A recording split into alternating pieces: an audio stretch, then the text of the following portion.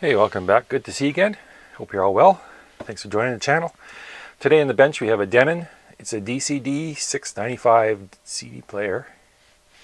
And I'm told it has a problem with the tray opening or closing. Let's try it out. Power is on. Everything looks good. Open it up.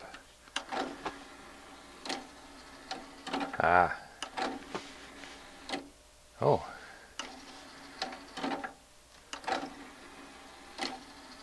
Yeah, it's doing the Watusi.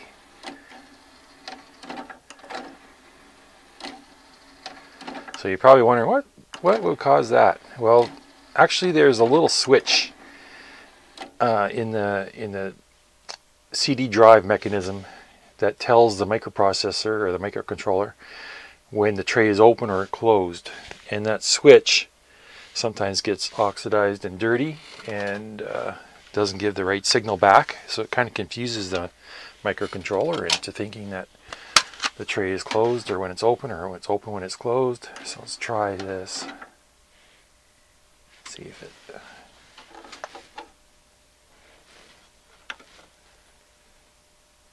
okay, it's playing normally. Everything's good. We just need to go in and clean that switch. Okay, so yeah, I can see why that would be annoying after a while.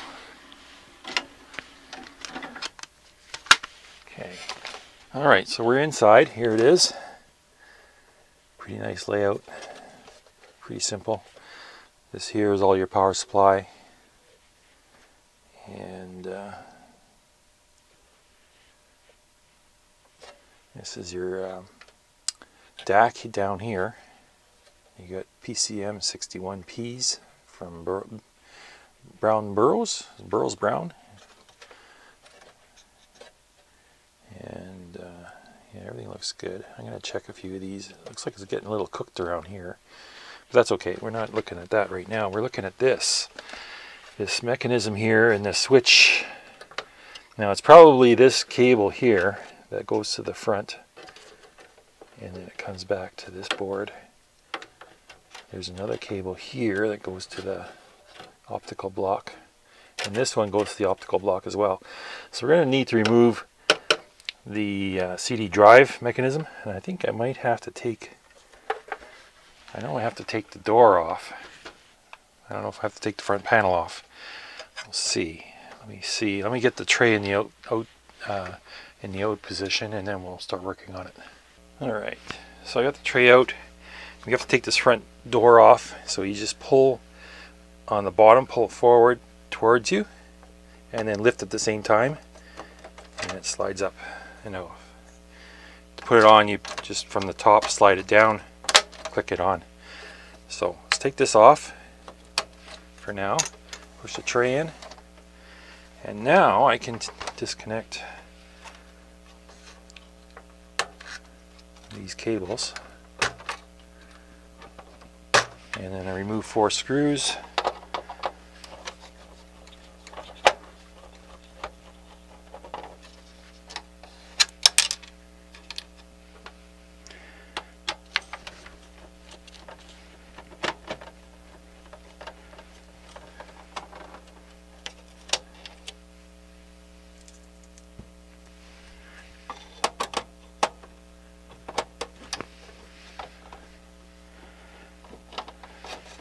It's typical for these CD decks of this age to, the switches start to get old and oxidized, and they start malfunctioning.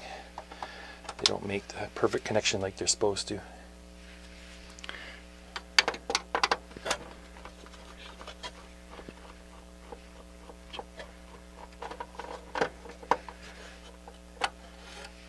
Okay. Those 4 out, it should go back and out. Alright, put the chassis aside. Alright, so as usual, check for cracked solders on these connectors. This one here and the one that connects to the motherboard. If you have a cracked connection, it'll simulate a bad switch, so that's something you want to look for. So I think our switch is right here. This is our motor, our tray motor connection, and this is our switch. So he's got one screw and 3 clips. I'm just going to leave the tray in the half open position for now, and I'll take the screw out. I don't know what this spring here is for, but I'm going to take a pair of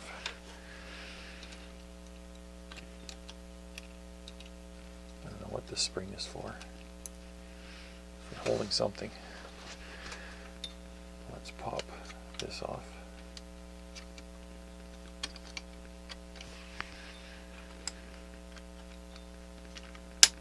There we go. And there's our mold switch. It looks like it sits in this little sits in this position, and then this thing here,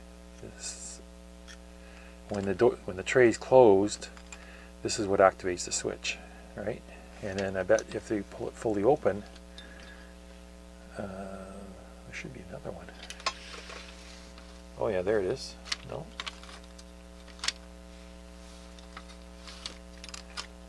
This thing slides over inside to push it that way to tell it's open. So we obviously got something in this switch that's not behaving. Let's spray it with some. Before we do anything, there's only 3 connections here. Let's try an ohm meter on this.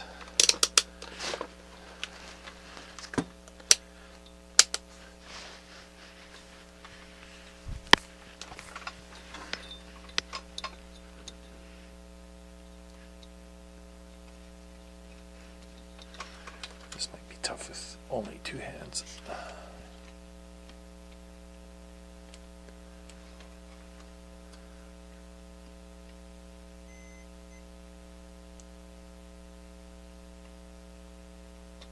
Kind of works.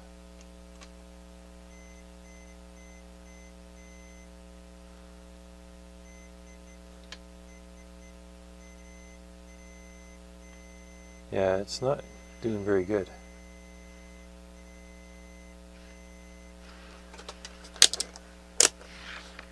Spray some contact cleaner in there. See if we can get this thing to work again.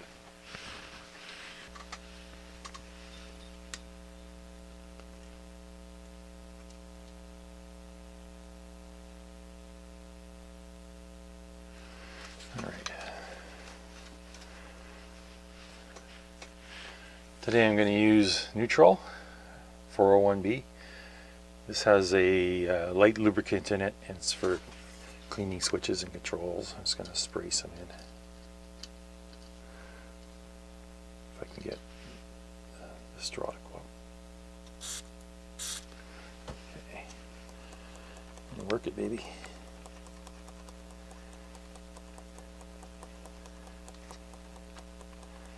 It's the same old story. Silver plated contacts, over time they oxidize and turn black and they don't connect anymore. And you got to spray some stuff in and wipe the contacts like this. Get them to wipe it against each other.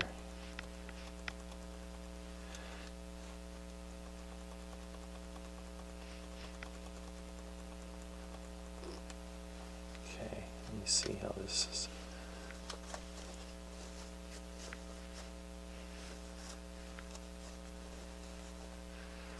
Test this again.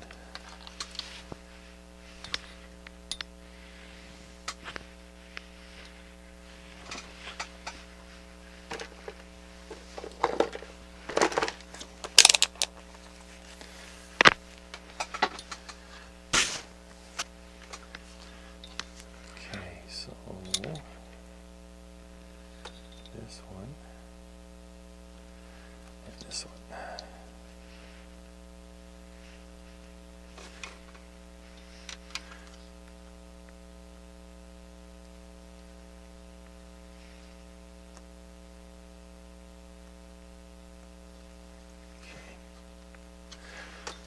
Wow. Not pleased with these little probes.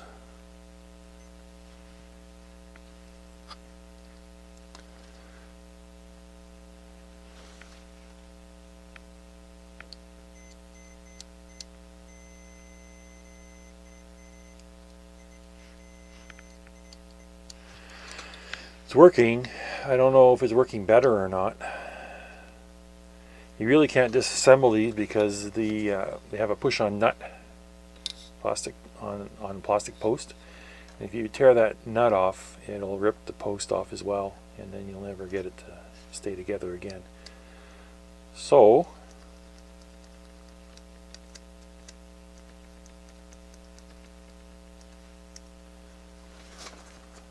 I'll give it another clean. Give it another shot.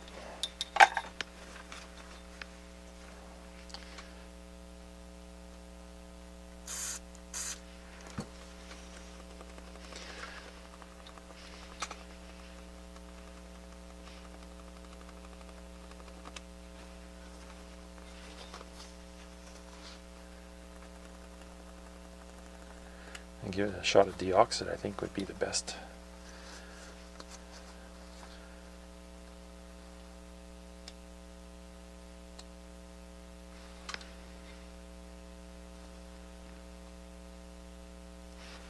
Is it loose? Maybe it's a little bit. Let me get some deoxit in there.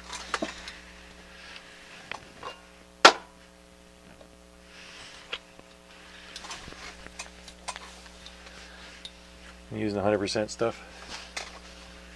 Red formula. Now, if I can figure out, there's no hole back there.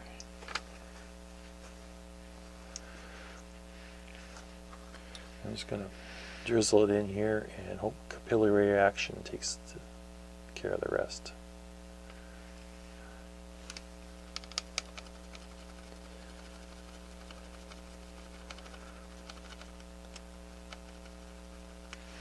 Alright, that's the best we can do for what we have.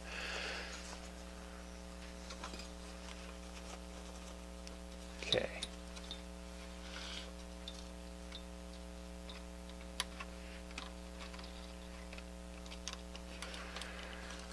It's home position.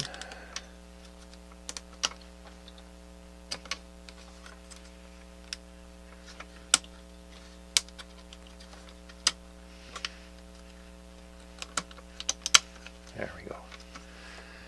And the screw, I don't know what it does.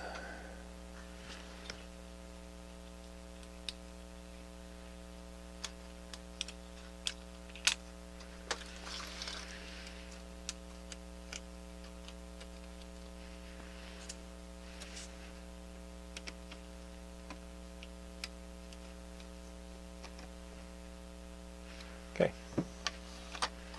we're done. Put this back in and give it a test. Some of these caps here are in an area where it's getting kind of roasted. There's a Zener diode here and a transistor, a couple diodes, and they seem to be packing out a lot of heat. I'm just going to check some of these. This is a 50 volt at 100 microfarad. It should be somewhere around 300 milliohms. Let's see what this one says. It's about 900 milliohms. It's no good. This one here is 47 microfarad, 63 volts. I don't know why they need such high voltage capacitors. 47 at 63 should be around half an ohm. And we got 1.2 ohms. That's not good. What is this? This one here. This is a 33 at 35. Both of them. 33 at 35 should be, oh, probably down around 1 ohm or less. And what do we got here? 1.2, 1.2. So those two, I'd probably replace all 4 of these. I think I will. Just want to take a look at this one over here by itself. It's by a transistor. 4.8. And what is this thing? Can't read it. Oh, that's a 1 microfarad. Okay, that's good. I'll check a few other ones. 0.32, that's good.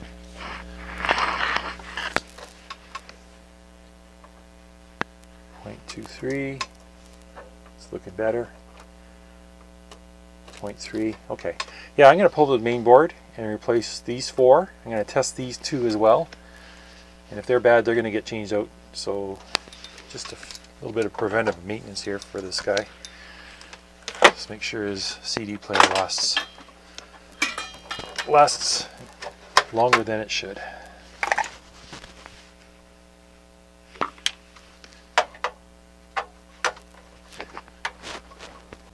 All right, what I did is I reflowed these 4 joints. Three of these 4 were cracked, and this is the output RCA jacks. These typically crack because you get stress, and when you're plugging it in, pulling the thing off, it stresses the connections and they crack. So that's reflowed. I reflowed this one as well. It was cracked. Aside from that, everything's good. What I did is I replaced 5 caps. 1, 2, 3, 4, 5, and then this one tested fine, so I left it alone. Still need to check a few things. I went through and looked for cracked solders, didn't see anything. Let me see here. I might resolder these 2 transistors. They're kind of, there's another transistor up here. Yeah, I'll just resolder all 3 of those transistors as well. Then board clean and then reinstall. So while I have it apart, what I did is I went underneath and turned the gear to move the optical block out so I can see the lens, and it's quite dirty. You can see it's got, I don't know if you can see that on the camera, but it's got like a layer of dust and film on it. So I'm just going to take a dry cotton swab and just give it a little dusting.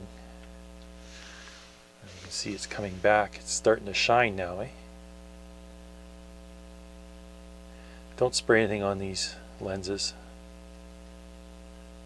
Okay, I think that is good. Let's just inspect it. Looks really good. If you have the compressed air in a can, you can spray a little bit there, but don't go crazy on this because it's kind of a delicate mechanism. Just got to give it a dusting with a cotton swab, and that's all is good. Okay. Everything's back together, plugged in. Let's try it.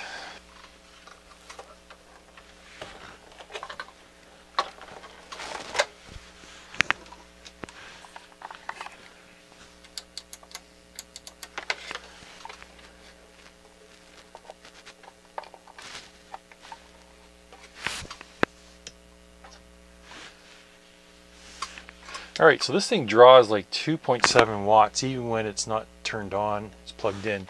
So the power goes straight to the power transformer, and then from there the switch is on the secondary side, just so you're wondering. So I turn it on, power consumption goes up to about 7 watts.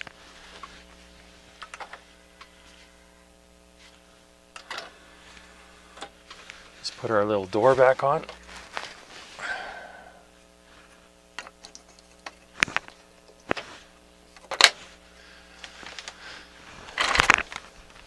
Get a CD happening.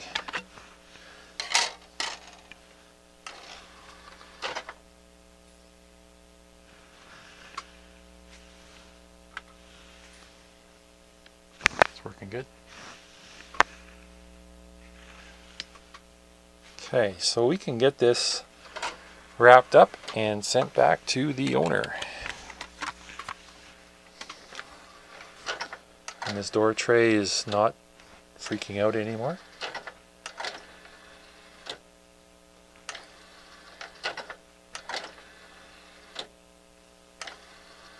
Let's test it a few more times here.